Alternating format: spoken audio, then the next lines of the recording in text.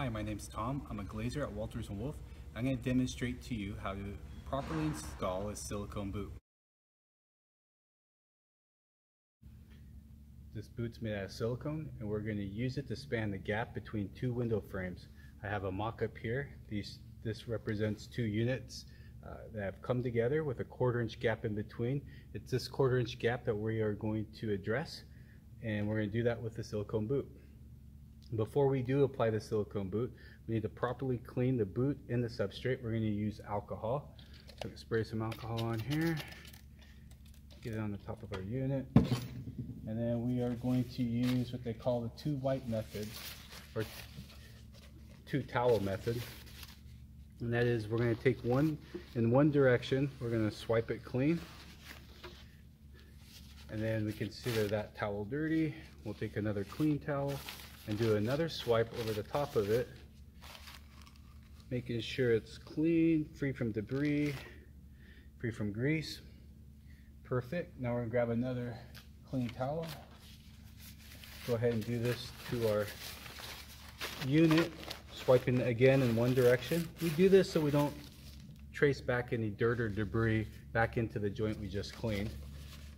Finish it off with our second dry towel. Good, so we're clean. We have about a 1/4 inch gap in between these two units. This 1/4 inch gap is the problem we're trying to solve. What you see in the middle is the chicken head. Everything on this side of the chicken head is considered a wet zone. So we're going to use this silicone boot to span this joint right here in the wet zone. The boot is, because it is a silicone boot, it is made out of silicone. So I will demonstrate how to properly install the silicone to the silicone boot. Because it is silicone, any silicone on top of the boot will not do us any good. So when I demonstrate this, pay attention to where the silicone is placed, because the silicone between the bottom of the boot and the top of the unit is what actually gives us the adhesiveness we need. Clean. Once you're clean, we're going to start to apply the silicone. You want to have a plan before you start to apply the silicone. And what we're going to do is we're going to basically outline the box of this boot by coming up underneath here, down the side, across the front, and back up the side. In addition to that, we're going to run a bead of caulking right over the top of our male leg in between this joint. So I'm using Dow 791 black.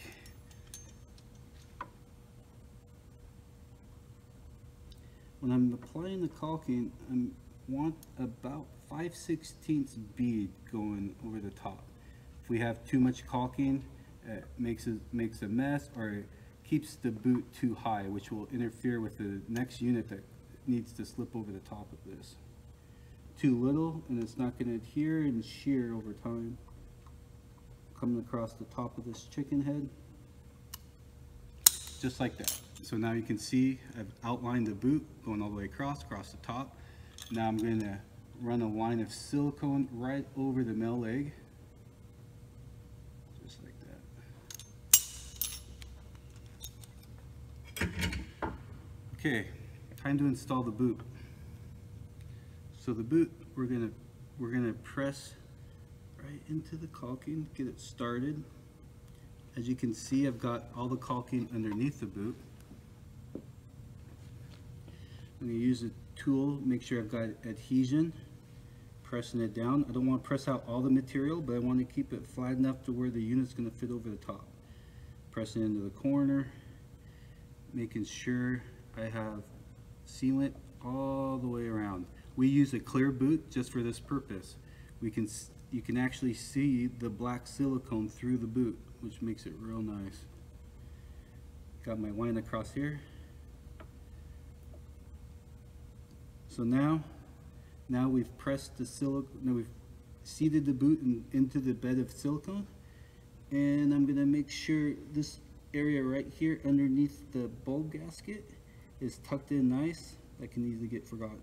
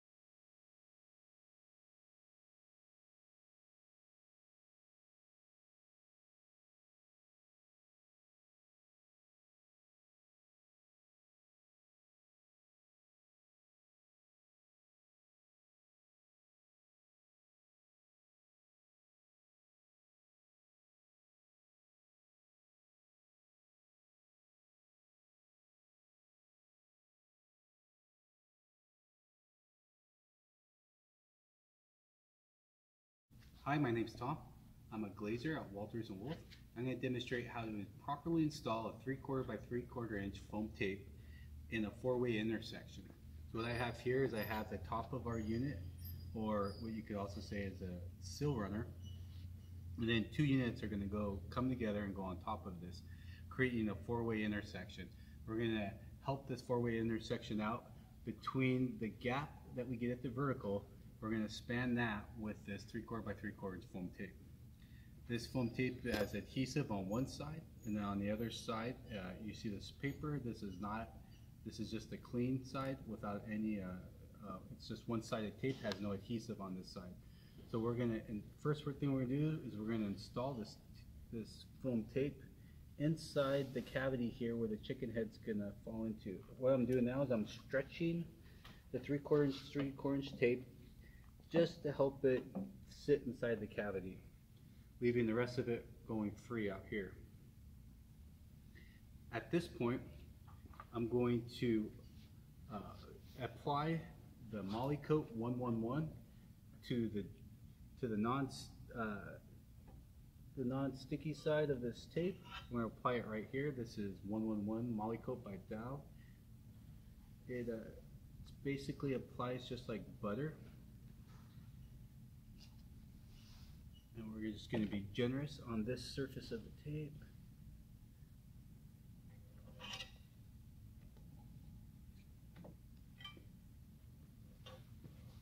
Coming all the way across. Perfect. Okay, now our 3/4 inch tape is ready to go. Before we set the units on top of our chicken head, we're going to address this bulb gasket. As you can see, there's two pieces here. So what I'm going to do is I'm going to leave this one short on the left-hand side, and I'm going to take this side and marry it up to it. And we're going to use some of this 111 again, right here at the joint. This will give us a seal between the two bulb gaskets, but also allow the unit to come over the top of this without creating any kind of straws. So there we go. Good to go. So I'm going to take this unit, we're going to set it right on top of our chicken head.